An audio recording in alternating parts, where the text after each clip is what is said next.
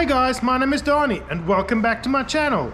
In today's video I'm going to attempt to start welding the Jaguar's aluminium panels together.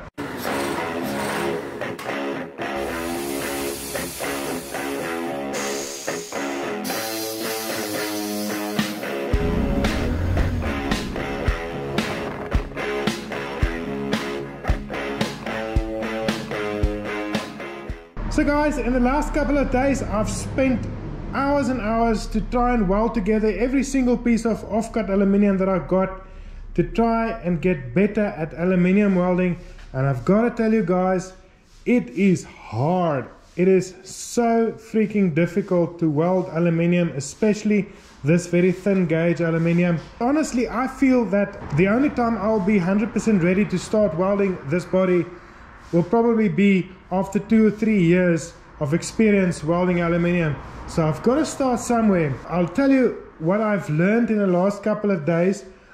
Number one is that preparation of your parts that needs to be welded together needs to be absolutely perfect. They need to be super clean and it needs to be nice and steady for you to weld it.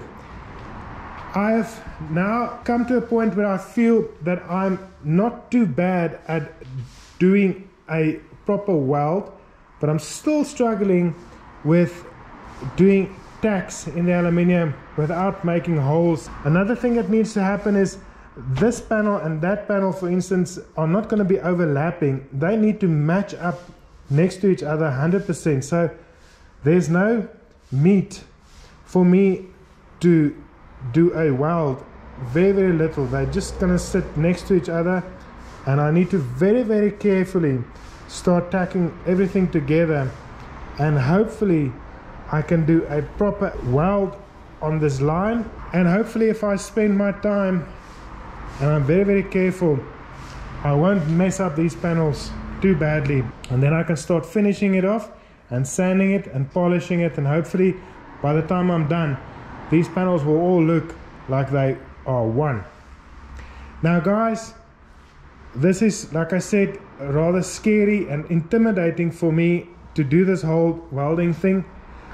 So in this video I'm just gonna put the camera on a time lapse, and I'm gonna start and very carefully mark out where I need to cut these panels, sand them down and finish them off so that they fit 100% nicely, start tacking it together, welding it. And I'm gonna take my time and spend all the effort that it takes for me to do this right, because I'm very much a novice at this. So I probably won't be talking too much, and I'll just get it done, and then you guys and myself are gonna see by the end of this video how these things came together. So let's get cracking.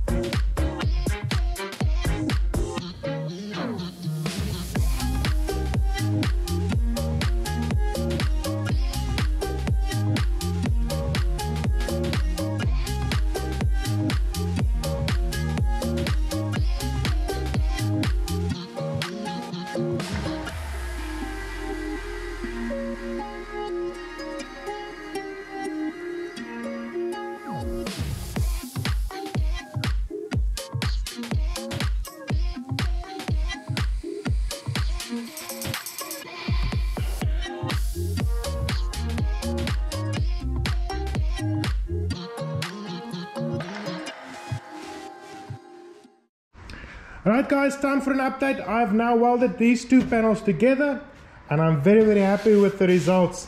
I think I'd give myself a 7 out of 10 for welding, and I got some good penetration. These two parts are never coming apart again, even though there's still some minor imperfections on the welds.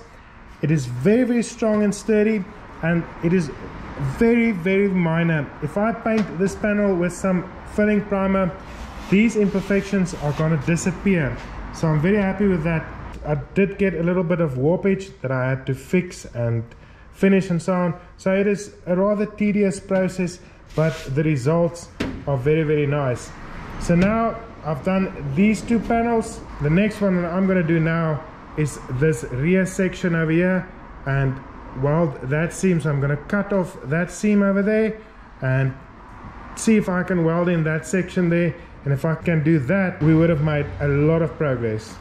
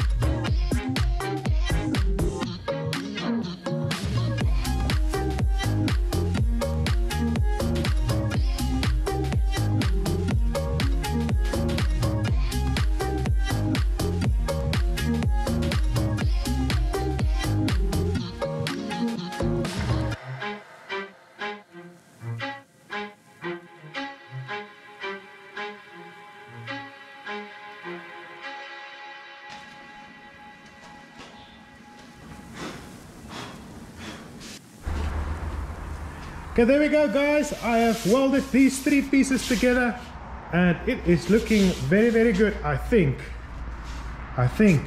but I'm happy with the results. Obviously not the best welder in the world, but I'm going to stop making excuses because I think this is more than adequate. The welds are nice and strong and there's nothing, just a little bit of filling primer won't fill up here. I'm not going to sand it any further because I want to keep it nice and strong. But guys, I put these three pieces together and I'm very, very happy with the results. They ain't going nowhere. I'm gonna take this thing off of the buck now in a second so that you can see what it looks like, but it's nice and strong. And I'm gonna be making that part over the weekend, and then I can weld that and the other side together and do the bottom part, and then I'll probably be finished with the welding of this part. But apart from that, it is looking very, very good. So guys, that's gonna be it for this week. This is a long and tedious job.